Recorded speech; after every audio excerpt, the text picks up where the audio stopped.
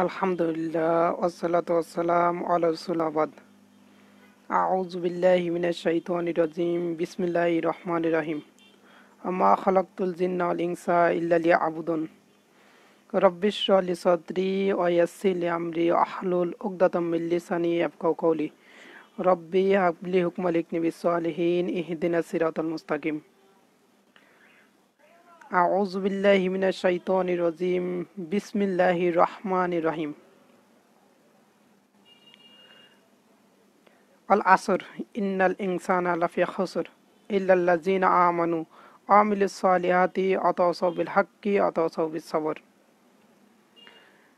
প্রিয় মুসলিম দিনদার ইমানদার এবং ফেসবুকে যে মুসলিম ভাইয়েরা আছেন এবং বোনেরা আছেন, সবাইকে আমার আন্তরিক সালাম জানিয়ে শুরু করছি। আসসালামু আলাইকুম ওয়া রাহমাতুল্লাহি ওয়া বারাকাতুহু।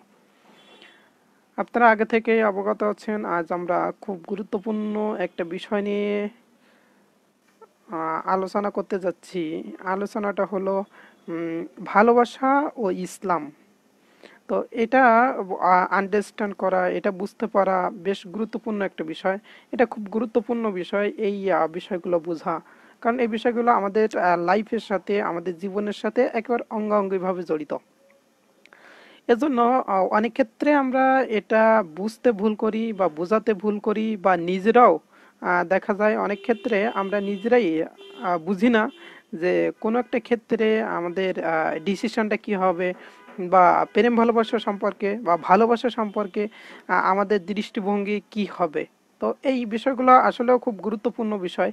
তো এই বিষয়গুলো সম্পর্কে আজ আপনাদের একটা স্বচ্ছ ধারণা দেওয়ার চেষ্টা করব, যাতে করে আমরা সবাই বুঝতে পারি যে ভালোবাসার অবস্থানটা ইসলামে আসলে কেমন, এবং ভালোবাসা বলতে কি বোঝানো হয়েছে, বা আমরা ভালোবাসা বলতে কি বুঝবো। এই বিষয়গুলো খুবই গুরুত্বপূর্ণ বিষয়।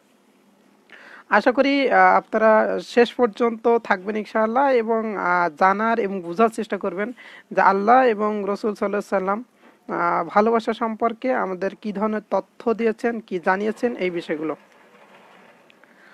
পবিত্র কোরআনে একটা আয়াত দিয়ে আমি শুরু করতে চাই। পবিত্র কোরআনে আল্লাহ সুবহানাহু ওয়া তাআলা বলেছেন, সূরা আল ইমরান 3 নম্বর সূরার আয়াত নম্বর 14-তে বলা হয়েছে যে আল্লাহ সুবহানাহু ওয়া তাআলা বলছেন যে মানব জাতিকে মোহগ্রস্ত করেছে নারী, সন্তান সন্ততি, জমাকৃত স্বর্ণ ও রৌপ্যের ভাণ্ডার, এবং সুশিক্ষিত অশ্বের এবং পশুর পালিত পশু, এবং তাদেরকে আরো বেশি আকর্ষণ করে শস্য ক্ষেত। এগুলো হলো পার্থিব জীবনের সম্পদ। এই যে জিনিসগুলো মানুষকে খুব বেশি আকর্ষণ করে, মানুষের খুব বেশি ভালো লাগে, এই জিনিসগুলোর কথা আল্লাহ সুবহানাহু ওয়া তাআলা বলছেন যে এগুলো পার্থিব জীবনের একটা ভোগ্য বিষয় বা উপভোগ করার মতো বিষয়, যেটা আমরা এই পৃথিবীতে থেকে উপভোগ করি। তো এই বিষয়টা আমরা পৃথিবীতে থেকে উপভোগ করে থাকি। কি কি সেখানে বলা হচ্ছে যে নারী, তারপরে আপনার আমাদের বর্তমান সমাজ যদি সাথে যদি কম্পেয়ার করা হয় আয়াতটাকে, তাহলে আমরা দেখব যে সবাই চায় ভালো নারী বিয়ে করতে, সুন্দরী নারী। এরপর তার একটা ভালো বাড়ি থাকতে হবে, তার একটা ভালো বাড়ি থাকতে হবে যেখানে এসি থাকবে, তো সেটা কয়েকতলা বিল্ডিং হবে। এরপর তার বাসাতে কি থাকবে, তার একটা ভালো গাড়ি থাকতে হবে চলাচলের জন্য, তার একটা ভালো জব থাকতে হবে, এবং সে একটা বিলাসবহুল লাইফ লিড করতে চায় সেখানে। এছাড়াও তার থাকবে প্রচুর পরিমাণ মানি থাকবে, অর্থ থাকবে, এছাড়া তার ক্ষমতা থাকবে, জনবল থাকবে, অর্থবল থাকবে, এবং সে স্বাভাবিকভাবে সুস্থ থাকবে, সে গর্ব আর অহংকারের সাথে চলতে চাইবে। এটা হলো বর্তমান সময় সহ প্রায় সব সময় মানুষের একটা কমন বৈশিষ্ট্য। যারা বস্তুবাদে বিশ্বাস করে, যারা ভোগবাদে বিশ্বাসী, এবং যারা বিশ্বাস করে যে এই পৃথিবী সব, তারা আসলে এই জিনিসগুলো অনেক বেশি কামনা করে। তারা এই জিনিসগুলো অনেক বেশি, এই চাহিদাগুলো তাদের একটু প্রাধান্যতা বেশি, বা তারা সবসময় এই জিনিসগুলোকে বেশি প্রাধান্য দেয় এবং বেশি চেয়ে থাকে। তো আল্লাহ সুবহানাহু ওয়া তাআলা এই উপমাগুলো দিয়ে আমাদেরকে বোঝাচ্ছেন যে এটা হলো পার্থিব জীবনের একটা বিষয়বস্তু, আর তোমাদের জন্য থাকছে পরকালে কি কি থাকবে সেখানে আমি পড়ে আপনাদের শোনাচ্ছি। আর এই আলোচনাটা অনেকটা হবে একাডেমিক ক্লাসের মতো, তাই আপনারা একটু মনোযোগ দিয়ে শুনবেন, এবং আপনাদের সময় নিয়ে আমি এই বিষয়টা বোঝানোর চেষ্টা করব। কারণ আমার একটা স্বপ্ন ছিল ঠিক এই বিষয়ের উপর, আমি একটা বই লিখতে চেয়েছিলাম। তো আজ আপনাদের সাথে সেই বিষয়গুলো শেয়ার করব। আহ, তো এই বিষয়গুলো একটু মনোযোগ দিয়ে শুনবেন, ইনশাআল্লাহ আপনাদের লাইফে অনেক কাজে লাগবে। কারণ আমরা এই বিষয়গুলো একবার ভিতর থেকে বুঝি না, আমাদেরকে কেউ বুঝায় না। আর এই বিষয়গুলো সেনসিটিভ হওয়ার কারণে সবাই ওপেন ডিসকাসও করে না। এজন্য এই বিষয়টা আজ যে বিষয়টা আলোচনা করব, এই বিষয়টা খুবই গুরুত্বপূর্ণ একটা বিষয়। এবং আপনি আলোচনা শোনার পরে নিজেই বুঝতে পারবেন যে বিষয়টা আসলে কতটা গুরুত্বপূর্ণ ছিল, এবং এর প্রত্যেকটা পয়েন্টই গুরুত্বপূর্ণ। যদি আমরা সব দিক থেকে আলোচনা করব, বাস্তবতাকে সামনে রেখে কোরআন হাদিসের ডিসিশনগুলো কি কি এবং কোন সময় আমাদের কি ধরনের সিদ্ধান্ত নেওয়া উচিত, এই বিষয়গুলো আমরা দেখবো ইনশাআল্লাহ। তো সূরা আল ইমরান 3 নম্বর সূরা 14 নম্বর আয়াত পড়ে আপনাদের শুনিয়েছিলাম। এরপর যে আয়াতটা পড়বো 15 নম্বর আয়াতে আল্লাহ সুবহানাহু ওয়া তাআলা বলছেন, তুমি বলো আমি কি তোমাদের এ অপেক্ষা উত্তম বিষয়ের সংবাদ দিব? যারা আল্লাহকে ভয় করে, আল্লাহ ভীরু, তাদের জন্য রয়েছে তাদের রবের নিকট জান্নাত। আল্লাহ সুবহানাহু ওয়া তাআলা অনেকগুলো বিষয় বর্ণনা দেওয়ার পর আমাদের তিনি জানাচ্ছেন, আমাদেরকে তিনি বুঝাচ্ছেন যে আমরা কি এরপরে কি তোমাদেরকে জানিয়ে দেবো এর চেয়ে উত্তম জিনিস কি আছে। আমরা সবসময় কি চাই দেখবেন, একটা বেটার জব চাই, ভালো জব চাই। বিশেষ করে আমরা সবসময় সরকারি জবের আশা করি। কারণটা কি? কারণ হলো সরকারি জবের একটা সেফটি থাকে, এই জবটা তাড়াতাড়ি চলে যায় না। 1 নম্বর পয়েন্ট। 2 নম্বর পয়েন্ট, সরকারি জবে একটা বড় অঙ্কের পেনশন পাওয়া যায়। তো আমরা কি চাই? সবসময় সরকারি জব চাই, এখানে অনারটাও ঠিক থাকে, সম্মানটাও ঠিক থাকে। তারপর আমাদের কি থাকে, আমাদের সেখানে জবটা তাড়াতাড়ি চলে যাওয়ার ভয় থাকে না। এছাড়া আহ, মুসলিম উম্মাহ সম্মিত ভাই আগামীকালের সাথে অবশ্যই বিষয়টা সম্পৃক্ত, আর সেই কারণে এই বিষয়টা নির্ধারণ করা। আপনি অবশ্যই জানতে পারবেন ইনশাআল্লাহ। একটু ধৈর্য ধারণ করুন, আমরা এ বিষয়ে বলবো ইনশাআল্লাহ। তো এই যে বিষয়টা সেটা হলো, আমরা আলোচনা করতেছিলাম যে আল্লাহ ভীরু যারা আছে তাদের জন্য জান্নাত রয়েছে, এবং তার নিম্ন দেশে নদী প্রবাহিত, সেখানে সদা তারা অবস্থান করবে এবং সেখানে তাদের উত্তম সঙ্গী থাকবে। আমরা আজ আগামীকাল যে দিবস বলা হচ্ছে, এটা আসলে বলা উচিত সেন্ট ভ্যালেন্টাইন ডে দিবস। আপনারা এটা বলবেন সেন্ট ভ্যালেন্টাইন ডে দিবস, Valentine day, Saint Valentine day. কারণ খ্রিস্টান ধর্মযাজকের পরকীয়ার কারণে বা তার প্রেম ভালোবাসার কারণে এই দিনটা পরিচিতি লাভ করছে।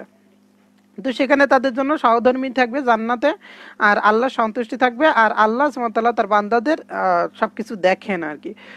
এরপর 16 নম্বর আয়াত আমাদেরকে বলা হচ্ছে, হে আমাদের যারা বলে হে আমাদের রব, নিশ্চয় আমরা বিশ্বাস স্থাপন করেছি, অথবা আমাদের অপরাধ ক্ষমা করুন। যারা বলে হে আমাদের রব, আমাদের অপরাধ ক্ষমা করুন এবং জাহান্নামের আগুনের শাস্তি হতে আমাদেরকে বাঁচিয়ে দিন, বাঁচিয়ে দিন। এরপর তারা কি করে? তারা ধৈর্যশীল। তারা কি করে? মনে রাখবেন, জান্নাতি হতে হলে, জান্নাতে যেতে হলে আপনাকে অবশ্যই ধৈর্য ধারণ করতে হবে। তারা সত্যপরায়ণ, মানে কি? তারা সত্য কথা বলে, সত্যের সাথে চলে। এরপর তারা অনুগত, তারা আল্লাহ সুবহানাহু ওয়া তাআলা আদেশের কাছে, নিয়ম নীতির কাছে তারা খুব বেশি অনুগত।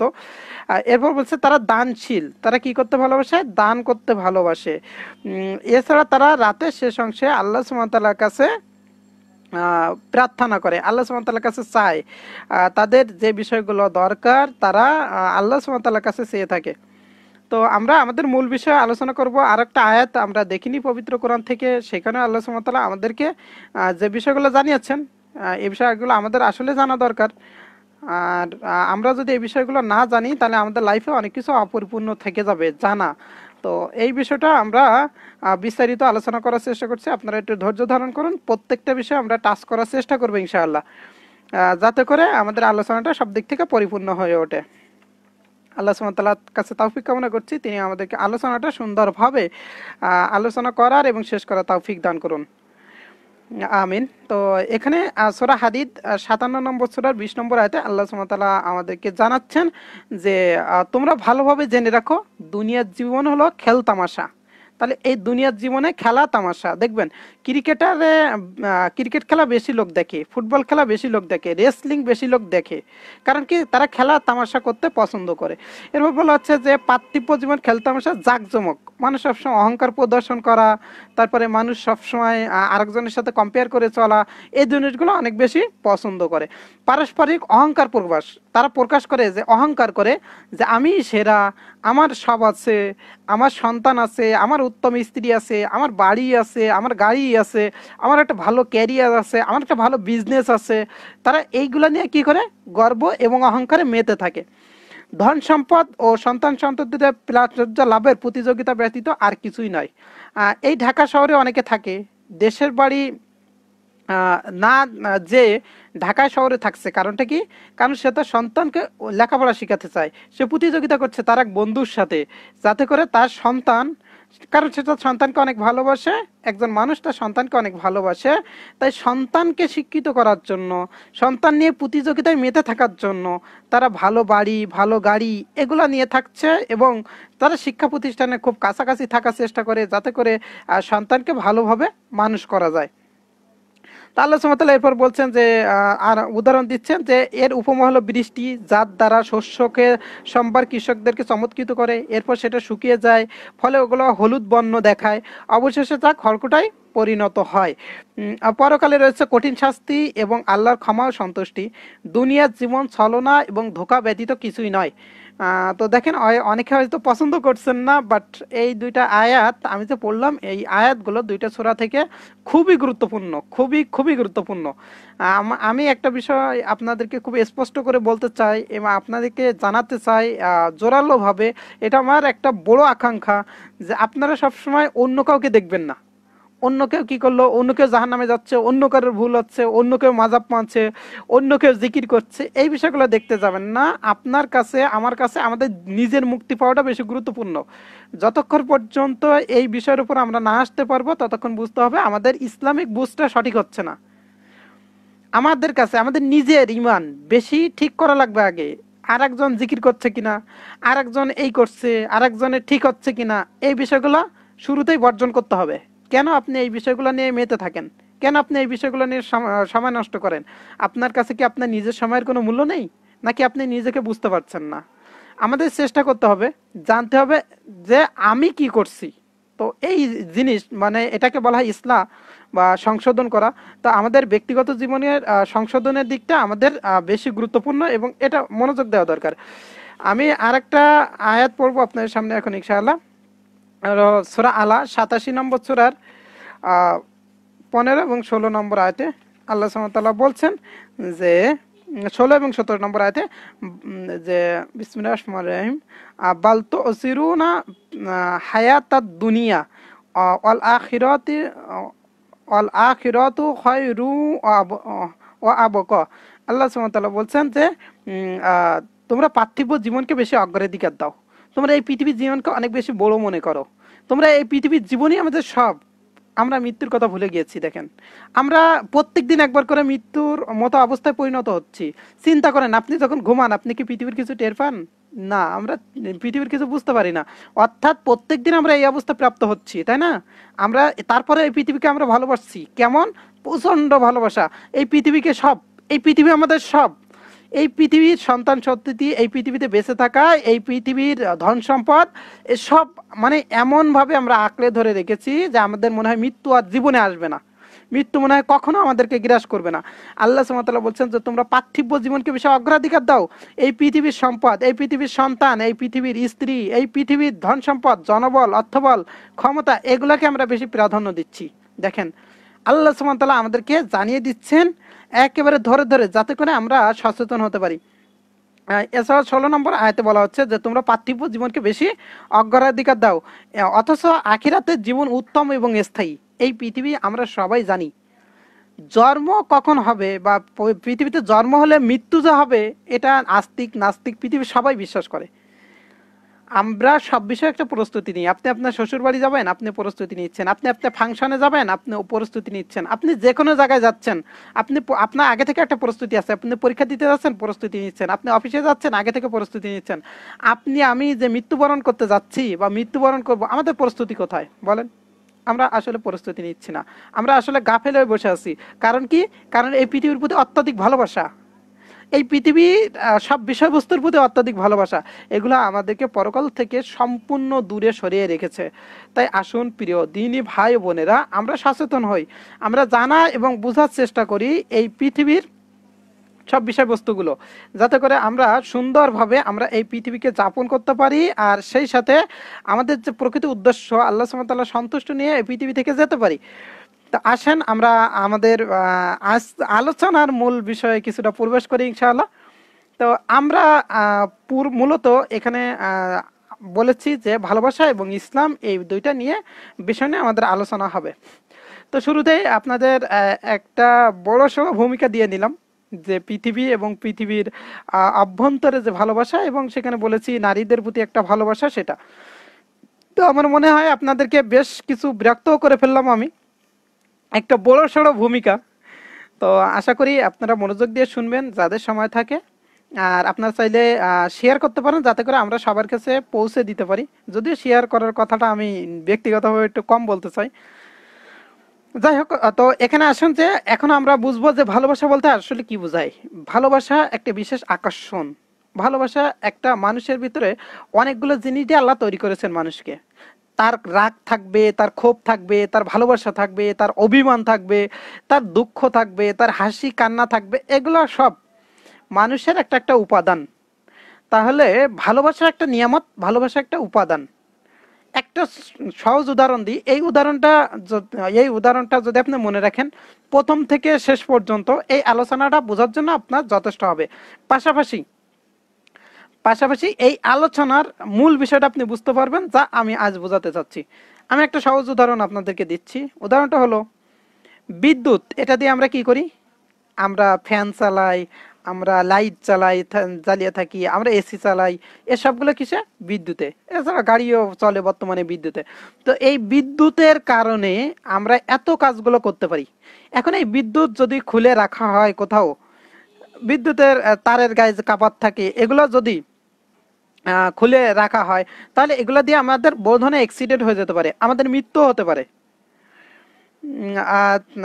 আমাদের মৃত্যু হতে পারে। তাহলে আমরা যখন মানে এই জিনিসগুলো খুলে রাখবো তখন আমাদের মৃত্যু হতে পারে। এটা আমাদের জীবন ধ্বংসও করে দিতে পারে।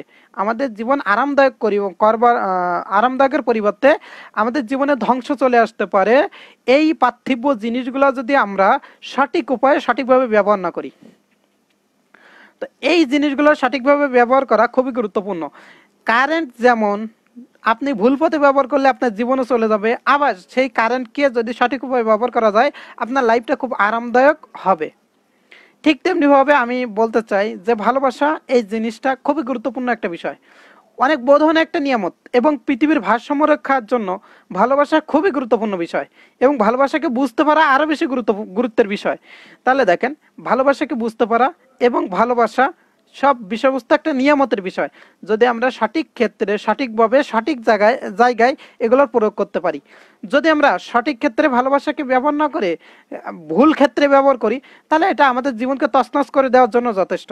যেমনভাবে আমি উদাহরণ দিয়েছি যে ইলেকট্রিক যে তারগুলো আছে এগুলো আমাদের অনেক কাজে লাগে, পাশাপাশি এগুলো আমাদের জীবনও কিন্তু নষ্ট করে ফেলতে পারে যদি এগুলোর ভুল প্রয়োগ করা হয়, সঠিক ব্যবহার না করা হয়। ঠিক তেমনিভাবে ভালোবাসা একটা গুরুত্বপূর্ণ বিষয়, এটাকে যদি আমরা খারাপ ক্ষেত্রে ব্যবহার করি এটা আমাদের জীবনকে তছনছ করে ফেলবে। তো প্রিয় বন্ধুরা, আমরা ভালোবাসাকে বোঝার জন্য তিনটা ভাগে ভাগ করার চেষ্টা করবো ইনশাআল্লাহ। এক নম্বর ভালোবাসা হলো অনুমোদিত, অর্থাৎ আপনি যদি কোনো প্রাণীকে ভালোবাসেন, আপনি যদি আরেকজন মানুষকে পছন্দ করেন স্বাভাবিকভাবে, এটা অনুমোদিত ইসলামে। কোনো মানুষকে ভালোবেসে তাকে পানি খাওয়ালেন, তাকে নাস্তা পানি করালেন, তাকে খানা খাওয়ালেন, এগুলো ইসলামে অনুমোদিত এবং গুরুত্বপূর্ণ বিষয়, সওয়াবের কাজ। আরেকটা বিষয় আছে, সেটা হলো ভালোবাসা বাধ্যতামূলক। যেমন আপনি আল্লাহকে ভালোবাসবেন, নবী রাসূলকে ভালোবাসবেন, আপনি বাবা মাকে ভালোবাসবেন, স্বাভাবিকভাবে এই বিষয়গুলো বাধ্যতামূলক। ভালোবাসার এই ক্ষেত্রটা এটা আমাদের সবার জন্য বাধ্যতামূলক, করতেই হবে। আল্লাহ সুবহানাহু ওয়া তাআলা ফরজ করেছেন আল্লাহকে ভালোবাসা, নবী রাসূলকে ভালোবাসা, এটা আমাদের সবার জন্য ফরজ, বাধ্যতামূলক বিষয়বস্তু। আমাদের আলোচনায় আমরা পরবর্তীতে সেটা আলোচনা করব। তো এই যে সবাইকে ভালোবাসা, এটা খুবই গুরুত্বপূর্ণ বিষয়।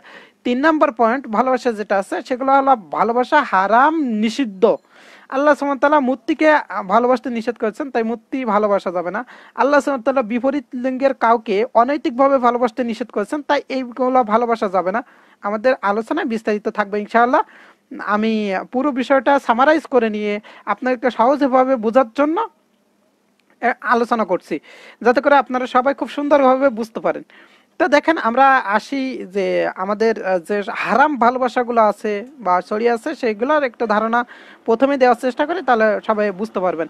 আমি শুরুতেই বলেছিলাম যে আমরা পার্থিব বিভিন্ন বিষয়বস্তু দ্বারা প্রভাবিত। আমরা খেলোয়াড়দের দিয়ে, নায়ক নায়িকাদের দিয়ে, তারপরে গায়ক গায়িকাদের দিয়ে বেশি প্রভাবিত। বর্তমান সময়ে দেখা যাচ্ছে স্কুল কলেজও প্রেম ভালোবাসা রোগে আক্রান্ত, যে কারণে স্কুলে কলেজে পড়াশোনা ভালো হচ্ছে না। তারপর দেখেন যে ছেলেমেয়েদের যে ডিপ্রেশন, বিশেষ করে মেয়েরা বেশি খারাপের দিকে চলে যাচ্ছে। এছাড়া ধর্ষণ, ব্যভিচার সব বিষয়গুলো বৃদ্ধি পাচ্ছে এই প্রেম ভালোবাসা নামক রোগে আক্রান্ত হওয়ার ফলে। এর ফলাফল হিসেবে অনেক জায়গায় ডিভোর্স হচ্ছে। এর ফলাফল হিসেবে পরিবার ভেঙে যাচ্ছে, সমাজ ভেঙে যাচ্ছে, সমাজে অনৈতিকতা দেখা দিচ্ছে, পুরো সমাজ ব্যবস্থায় দুর্বল হয়ে পড়ছে এই অনৈতিক কাজগুলোর কারণে। তো আমরা এগুলোর সমাধান নিয়ে, এগুলা কি করে বিস্তার লাভ করছে সেগুলা নিয়ে, সবগুলো বিষয় নিয়ে আমরা আলোচনা করার চেষ্টা করব। যদি আমরা উৎসগুলো বন্ধ না করতে পারি, তাহলে আমাদের আলোচনা বা আমরা যতই চেষ্টা করি না কেন পরিস্থিতির পরিবর্তন হবে না। তাই আমাদের চেষ্টা করতে হবে এই যে যে উৎস দিয়ে এই জিনিসগুলো আমাদেরকে আক্রমণ করছে বা আমরা পরিস্থিতির শিকার হচ্ছে, ঠিক সেই উৎসগুলোকে সঠিকভাবে সচেতনভাবে আমাদের হ্যান্ডেলিং করা। তাহলে আমাদের পুরো পরিস্থিতিটা আমরা বেঁচে থাকতে পারবো। আর আল্লাহর কাছে বেশি বেশি দোয়া করা, আল্লাহ যেন আমাদেরকে এই বিষয়গুলো থেকে হেফাজত করেন। তো আমরা আলোচনা করছিলাম যে ভালোবাসার প্রকার ভেদগুলো নিয়ে। আমরা অলরেডি 3টা প্রকার ভেদ আলোচনা করে ধারণা দিয়েছি আপনাদেরকে, যে ভালোবাসা বৈধ, ভালোবাসা ফরজ এবং ভালোবাসা হারাম, অন্যায়, অশ্লীল এবং অনেক বড় পাপের বিষয়বস্তু। আশা করি আপনারা বুঝতে পেরেছেন। তো এখন আমরা যে বিষয়টা আলোচনা করতে যাচ্ছি সেটা হলো নারী পুরুষের ভালোবাসা বা নারী পুরুষের ভিতরে একটা আকর্ষণ আছে।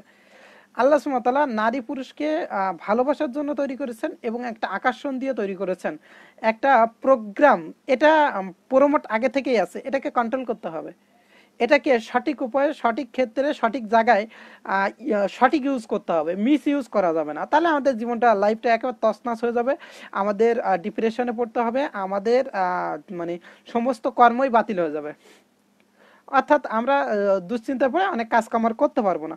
তো আল্লাহ সুবহানাহু ওয়া তাআলা নারী এবং পুরুষ সৃষ্টি করেছেন, তার উদ্দেশ্য কি? পবিত্র কোরআনে বলা হয়েছে সূরা হুজুরাত 49 নম্বর সূরা 13 নম্বর আয়াতে আল্লাহ সুবহানাহু ওয়া তাআলা বলছেন যে তিনি একজন মানুষ থেকে পুরো মানব জাতিকে সৃষ্টি করেছেন এবং বংশ গোত্র আলাদা করে সৃষ্টি করেছেন, যাতে করে সবাই সবার সাথে পরিচিত হতে পারে।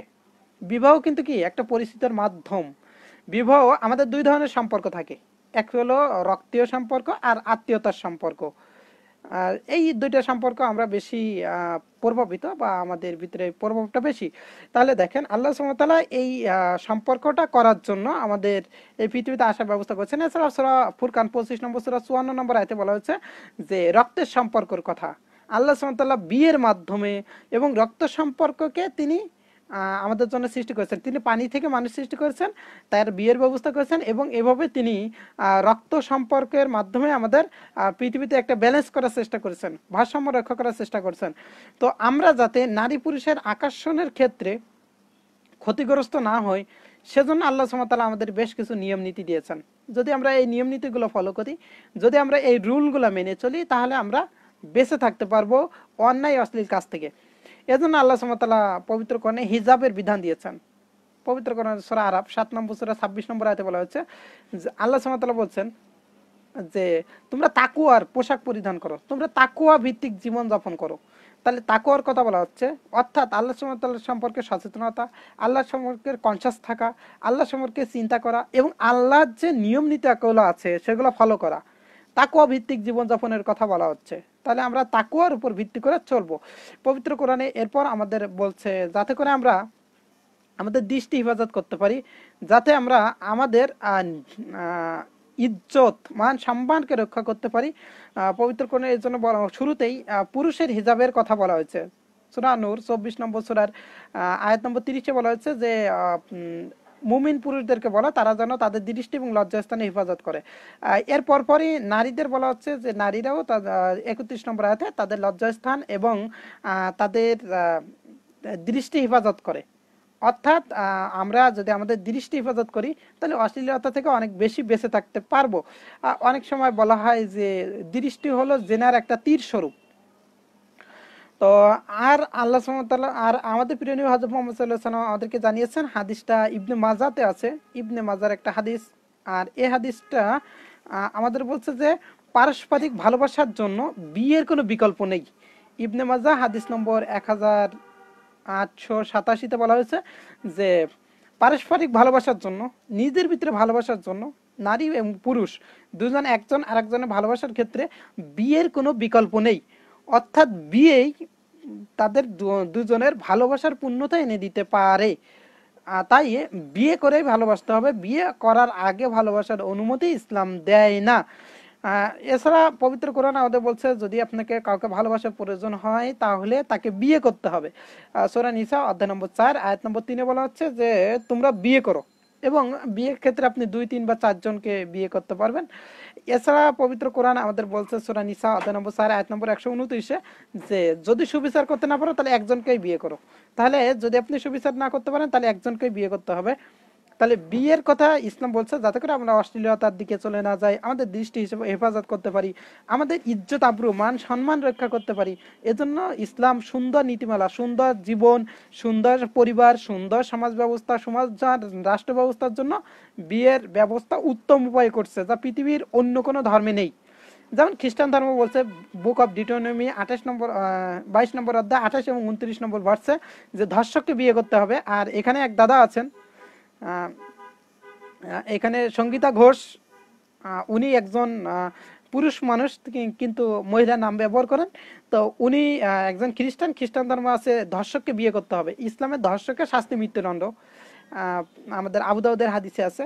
আর এখানে বাইবেল এবং হিন্দু ধর্ম বলছে মনুস্মৃতির 3 নম্বর অধ্যায় 32 এবং 33 এবং 34 নম্বর ভার্সে বলছে ধর্ষককে বিয়ে করতে হবে। তো দেখেন ইসলাম এই সুন্দর ব্যবস্থা করছে যে কিভাবে আমরা একটা সুন্দর লাইফ লিড করব, কিভাবে আমাদের জীবন আরো বেশি সুন্দর হবে, এবং আমাদের ভালোবাসা কেন্দ্রিক যে বিষয়বস্তুগুলো এগুলো আরো কিভাবে আমরা আমাদের ভালোবাসাকে রক্ষা করতে পারি, এই জিনিসগুলো ইসলামই একমাত্র শিক্ষা দিচ্ছে। পৃথিবীর কোনো ধর্ম, পৃথিবীর কোনো দর্শন, পৃথিবীর কোথাও এটা পাওয়া যায় না, এমনকি কেউ দেখাতে পারবে না। যদি সঙ্গীতা ঘোষ চান আমাদের সাথে আলোচনায় আসতে পারেন, আপনাকে বিস্তারিত জানাবো ইনশাআল্লাহ। পবিত্র কোরআন আমাদের আরো বলছে স্বামী স্ত্রী একজন আরেকজনের পরিপূরক, আপনার স্ত্রী ছাড়া আপনি অচল।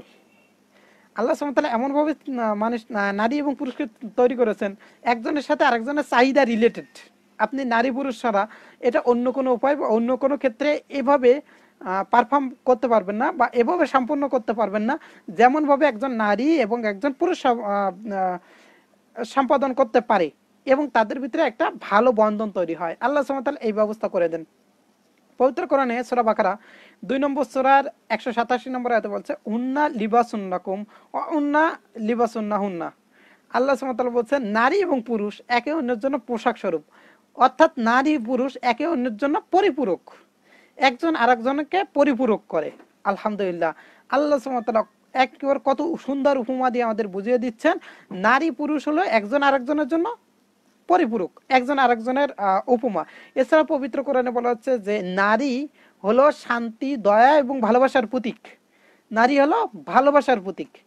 সূরা রুম 30 নম্বর সূরা 21 নম্বর আয়াতে আল্লাহ সুবহানাহু ওয়া তাআলা বলছেন যে আল্লাহ সুবহানাহু ওয়া তাআলা তোমাদেরকে বিয়ের ব্যবস্থা করেছেন যাতে করে এই বিয়ের মাধ্যমে নারীদের সাথে তোমাদের ভালোবাসা, শান্তি এবং দয়া তৈরি হয়। এরপর বলা হচ্ছে এগুলো আল্লাহ সুবহানাহু ওয়া তাআলা নিদর্শন।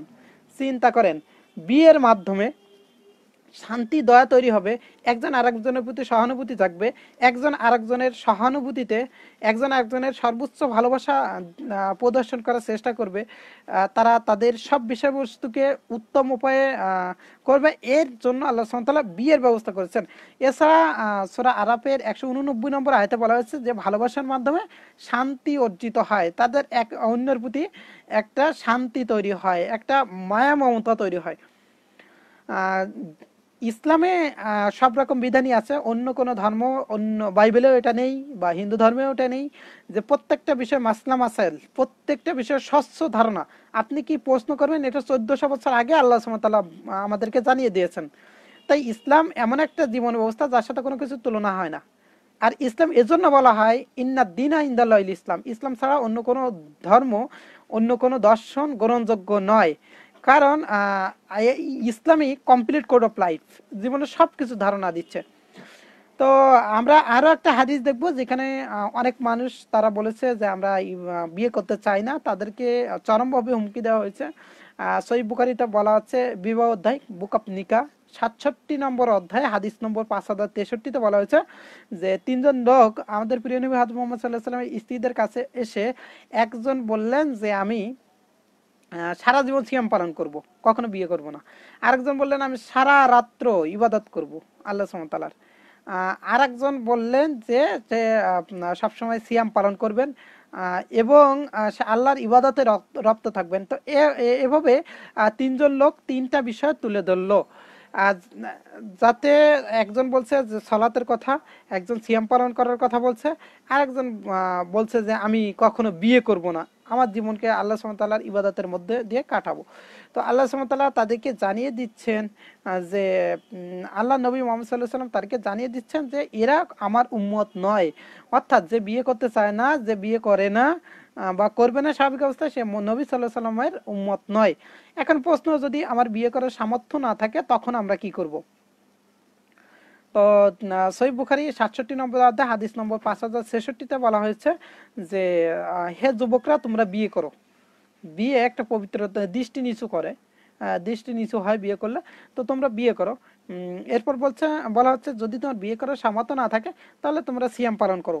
তো দেখেন, ইসলামের প্রত্যেকটা বিষয় একবার পরিপূর্ণ বিধান দেওয়া আছে। আলহামদুলিল্লাহ, আলহামদুলিল্লাহ, আল্লাহ সুবহানাহু ওয়া তাআলা দয়া, আল্লাহ সুবহানাহু ওয়া তাআলা আমাদেরকে এটা উত্তম উপায়ে সম্পাদন করেছেন, উত্তম ভাবে ইসলামকে আমাদের সামনে প্রেজেন্ট করেছেন, যাতে আমাদের জীবনটা খুব সহজ হয়ে যায়, আমরা জীবনের সব সিদ্ধান্তগুলো নিতে পারি।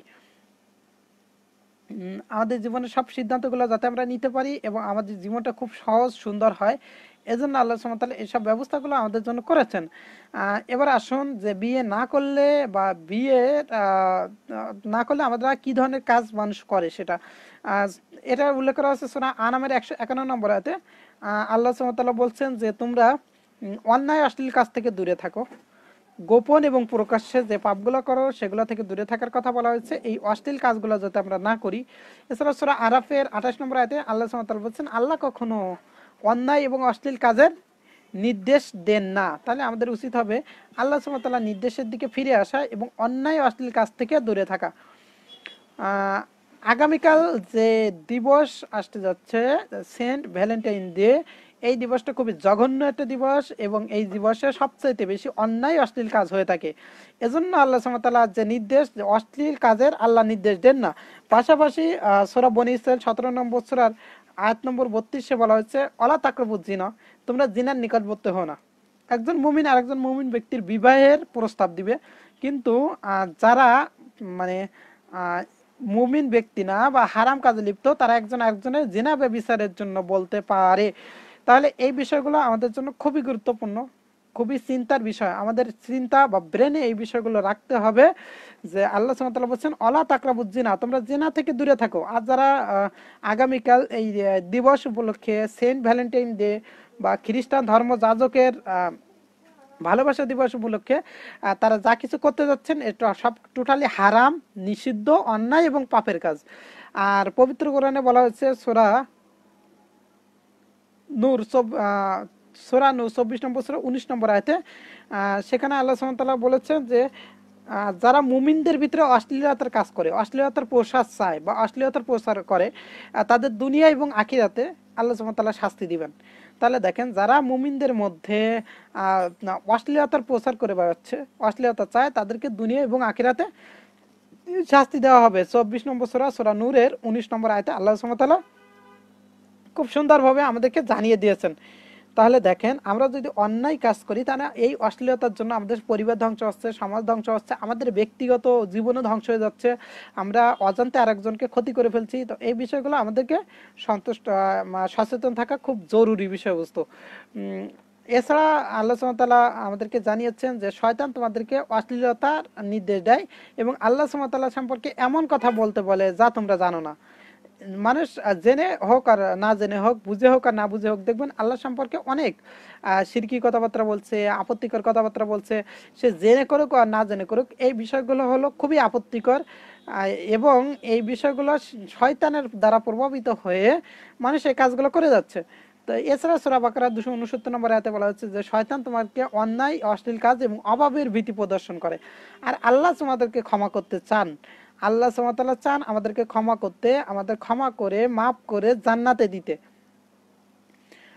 আরেকটা উপমা আমি দিব যে শয়তান আর শয়তানের দেখানো পথ, এটা আমাদের একটু পরিষ্কার হতে হবে। সূরা নূর 24 নম্বর সূরার 21 নম্বর আয়াতে বলা হচ্ছে যে শয়তান এবং শয়তানের দেখানো পথ সম্পর্কে বলা হচ্ছে খুতুওয়াতি শয়তান, আল্লাহ সুবহানাহু ওয়া তাআলা বলছেন তোমরা শয়তানের পথে যেও না, বা শয়তানের দিকে যেতে নিষেধ করা হচ্ছে। তো শয়তান এবং শয়তানের দেখানো পথ, এটা আমাদের একটু বুঝতে হবে। মনে করেন প্রথমত কেউ কারো পছন্দ করলো, এটা হলো প্রথম একটা স্টেপ। তারপর সে তার সাথে কথাবার্তা বলে, এটা দ্বিতীয় স্টেপ। এরপর সে তার সাথে ঘুরতে যাচ্ছে, এরপর সে তার সাথে বিভিন্ন হোটেলে যাচ্ছে, তার সাথে সময় কাটাচ্ছে। এগুলো হলো শয়তান এবং শয়তানের দেখানো পথ। আস্তে আস্তে সে বিভ্রান্ত হচ্ছে এবং সে নাউজুবিল্লাহ শারীরিক সম্পর্কে পর্যন্ত দাঁড়াচ্ছে। তো এই যে জিনিসগুলো, এগুলো হলো শয়তান এবং শয়তানের দেখানো পথ, যে শয়তান কিভাবে আমাদেরকে বিভ্রান্ত করছে ধারাবাহিকভাবে। তাহলে দেখেন, যদি কোনো শয়তান সরাসরি আসে তাহলে মানুষ বুঝতে পারবে, কিন্তু শয়তান একটা প্রক্রিয়ার মাধ্যমে মানুষের কাছে আসছে, তাহলে এক পর্যায়ে সে বিভ্রান্ত হয়ে অন্যায় অশ্লীল কাজ করছে। তাহলে হাসান ভাই, আপনি যুক্ত হতে পারেন ইনশাআল্লাহ। তো মানুষ এই অন্যায় অশ্লীল কাজগুলো থেকে দূরে থাকার জন্য আল্লাহ সুবহানাহু ওয়া তাআলা বলছেন সূরা আনকাবুতের 45 নম্বর আয়াতে যে আল্লাহ তোমাদেরকে সলাতের নির্দেশ দিয়েছেন যাতে করে অন্যায় অশ্লীল কাজ থেকে দূরে থাকতে পারো। তো এই যে জিনিসগুলো আমাদের হাদিসে বলা হয়েছে, সহিহ বুখারী 6243 নম্বর হাদিসে বলা হচ্ছে যে চোখের জেনা হলো চোখ দিয়ে দেখা, কানের জেনা হলো কান দিয়ে শোনা, আর মুখের জেনা হলো মুখ দিয়ে কথা বলা, অন্তর সেটা দিয়ে চিন্তা করা হলো অন্তরের জেনা। তো এই যে জেনার ক্যাটাগরিগুলো বলা হচ্ছে, অন্যায় হারাম কাজ কিভাবে হচ্ছে, সেটা চোখ দিয়ে হচ্ছে, সেটা কান দিয়ে হচ্ছে, সেটা মুখ দিয়ে, সেটা অন্তর দিয়ে চিন্তা করে। আর লজ্জাস্থান সেটা আর বাস্তবায়িত বা অবাস্তবায়িত একটা অবস্থা, সেটা হাদিসটাতে বলা হচ্ছে। তো আমাদের কিন্তু খুব সুন্দরভাবে আল্লাহ সুবহানাহু ওয়া তাআলা ব্যাখ্যা সহকারে বুঝিয়ে দিচ্ছেন যাতে করে আমরা বিভ্রান্ত না হই, বিপদে না যাই, এই পথগুলো থেকে বেঁচে থাকতে পারি। এর জন্য তো আল্লাহ সুবহানাহু ওয়া তাআলা উত্তম উপায়ে উত্তম উপমা দিয়ে সুন্দরভাবে আমাদের বুঝিয়ে দিচ্ছেন যাতে আমরা আমাদের লাইফকে আরো সুন্দরভাবে সাজাতে পারি, লিড দিতে পারি লাইফকে। তো জিনা থেকে বেঁচে থাকলে তার একটা প্রতিদানের কথা বলা হয়েছে, এবং এটা খুবই চমৎকার। আপনারা সবাই জানেন, এটা একটা হাদিস, এই হাদিসটা সবার জানা। এর অথবা আমি আশা করছি যে সবাই জানেন। সহিহ বুখারীর হাদিস নম্বর 660। এছাড়া সহিহ মুসলিমে হাদিসটা আছে 2270 নম্বর হাদিসে। আমাদের প্রিয় নবী হযরত মুহাম্মদ সাল্লাল্লাহু আলাইহি ওয়াসাল্লাম বলছেন যে কিয়ামতের দিন যখন কোনো কিছু ছায়া থাকবে না, তখন আল্লাহ সুবহানাহু ওয়া তাআলা 7 শ্রেণীর ব্যক্তিকে তার আরশের নিচে ছায়া দিবেন। সেই শাসক, ন্যায়পরায়ণ শাসক, সেই যুবক যার অন্তর মসজিদের সাথে আবদ্ধ, এবং সেই যুবক যাকে কোনো সুন্দরী রূপসী নারী তাকে উপভোগ করার জন্য আহ্বান জানিয়েছে, আর সে বিপরীতে সে বিপরীতে বলেছে যে আমি আল্লাহ সুবহানাহু ওয়া তাআলাকে ভয় করি। যে মানুষকে দান করে ডাইন হাতে কিন্তু তার বাম হাতে টের পায় না, যেই যুবক ইবাদতের মধ্যে দিয়ে তার জীবনকে আল্লাহর রাস্তায় শেষ করছে, এবং যে কাউকে ভালোবাসে সেটা আল্লাহর উদ্দেশ্যে বিচ্ছিন্ন হয়, একত্রিত হয় আল্লাহর উদ্দেশ্যে এবং আলাদা হয় আল্লাহর উদ্দেশ্যে। তো দেখেন এখানে যে বিষয়টা আমরা হাইলাইট করব, সেটা সহিহ বুখারী 660 নম্বর হাদিসে, এছাড়া সহিহ মুসলিম 2270 নম্বর হাদিস। এই হাদিসগুলো বলছে যে কোনো সুন্দরী রূপসী নারী যদি কাউকে আহ্বান জানায়, আর যদি সে বলে যে আমি আল্লাহকে ভয় করি, তাহলে আল্লাহ সুবহানাহু ওয়া তাআলার কাছে তার অনেক বড় যাজা আছে, অনেক বড় প্রতিদান আছে, সে আরো সে ছায়ার নিচে আশ্রয় পাবে। আল্লাহু আকবার। তো আমরা কয়জন যুবক এমন হতে পারবো, বা কয়জন যুবক এমন আশা করতে পারি? তো দেখেন, আলহামদুলিল্লাহ সুম্মা আলহামদুলিল্লাহ, আল্লাহ সুবহানাহু ওয়া তাআলা আমাদের বিশাল নিয়ামত, বিশাল পুরস্কারের ভিতরে দিবেন, আলহামদুলিল্লাহ। আর বর্তমানে জেনারেল সাইটে স্টুডেন্ট না, মানে সাধারণ লোকজন দেখেন মসজিদ ভরা, প্রচুর পরিমাণে লোক সালাতের দিকে চলে আসছে, আল্লাহর দিকে চলে আসছে। আলহামদুলিল্লাহ, আমরা আবারও সেই দিন ইসলামের দিকে ফিরে আসছি। তো আল্লাহ সুবহানাহু ওয়া তাআলার দয়া এবং এই সচেতনতাগুলো আরো বেশি আমাদের ভিতরে তৈরি করতে হবে। তো আমরা এই ভ্যালেন্টাইন ডে পুরোপুরি বর্জন করতে হবে, এগুলাকে ফলো করা যাবে না। এগুলা মানে অনৈতিক কালচার, অশ্লীলতার জন্ম দেয়। এগুলা অনেকে ব্যভিচার করছে, অনেকে গর্ভপাত হচ্ছে, অনেকে প্রেগনেন্ট হচ্ছে। এগুলা দিয়ে এই যেগুলো হলো আমাদের সমাজের ধ্বংসের একটা হাতিয়ার। এগুলোর মাধ্যমে আমাদের সমাজ পুরোপুরি ধ্বংস হয়ে যাচ্ছে, আমরা অন্যায় অশ্লীলতার দিকে চলে যাচ্ছি। তো এই বিষয়গুলো আমরা সচেতন রাখবো, আমরা নিজেরা সচেতন থাকবো, আর অন্যদেরকেও সচেতন করার চেষ্টা করব।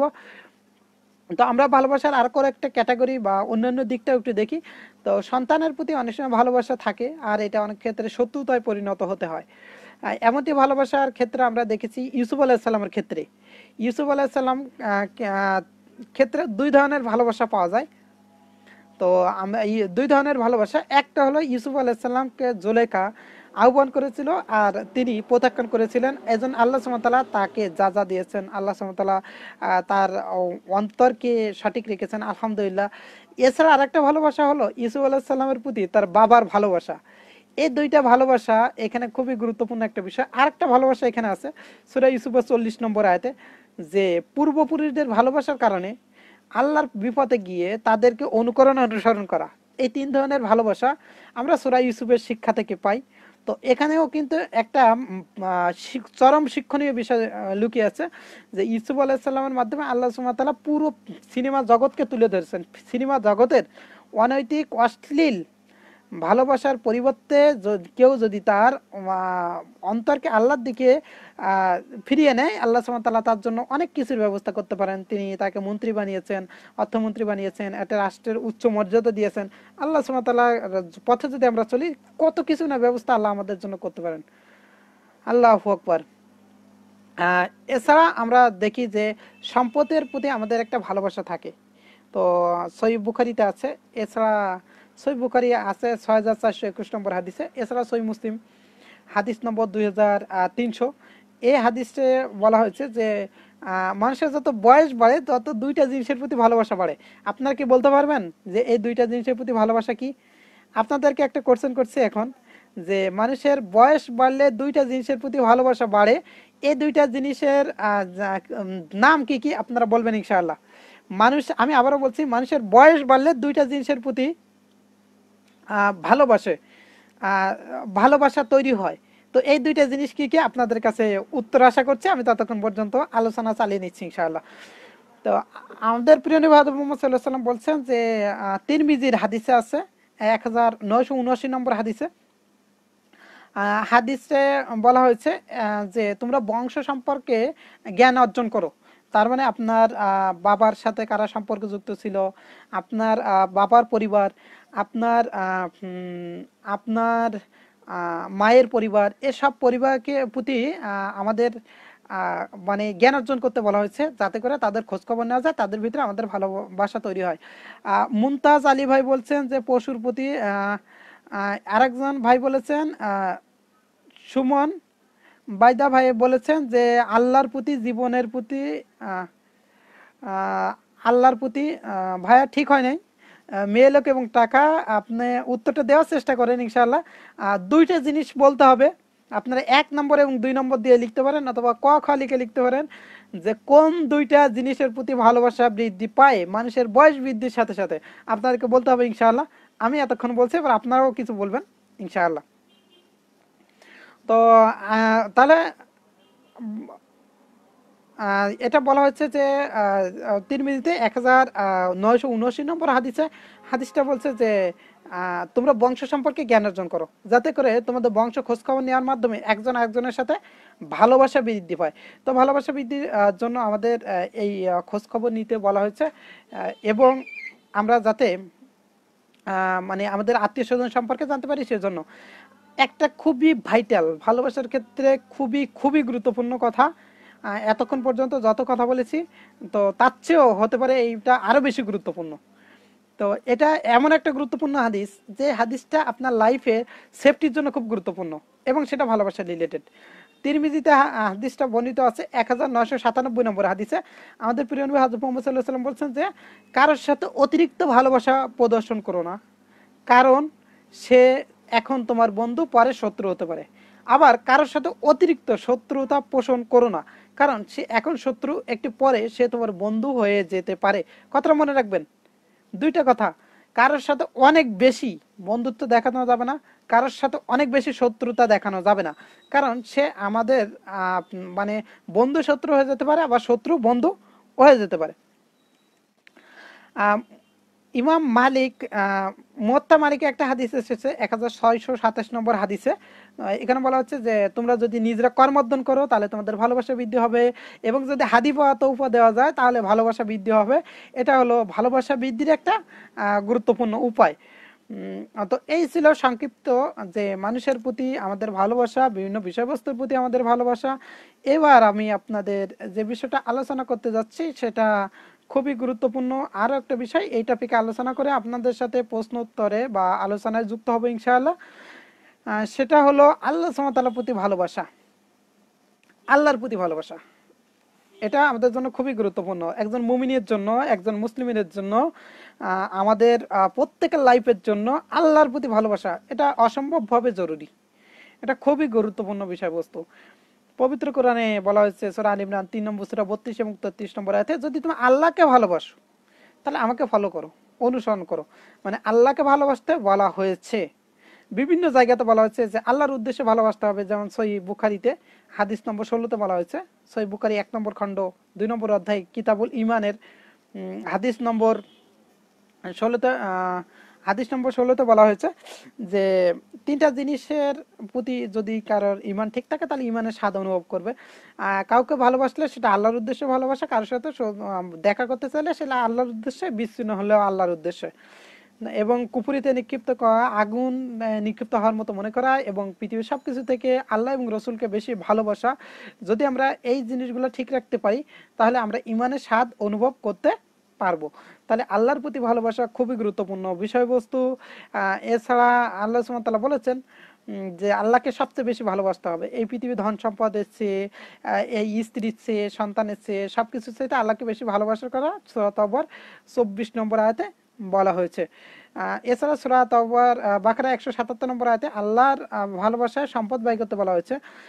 আল্লাহর মতো করে কোনো পীর, অলি আল্লাহ, গাউসকে ভালোবাসা যাবে না। আল্লাহর চেয়ে তাদেরকে বেশি ভালোবাসা নিষিদ্ধ, সূরা বাকারা 165-66 নম্বর আয়াতে বলা হয়েছে। এছাড়া নবীকে ভালোবাসতে হবে সবচাইতে বেশি। সহিহ বুখারী 14 এবং 15 নম্বর হাদিসে আছে যে এই পৃথিবীর সবচেয়ে নবী এবং সাল্লাল্লাহু আলাইহি সাল্লামকে বেশি ভালোবাসতে হবে।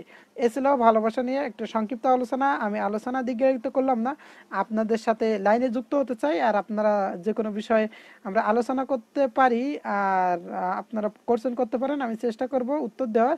আর আমি চাইবো আপনারা সবাই মানে যুক্ত হবেন ইনশাআল্লাহ।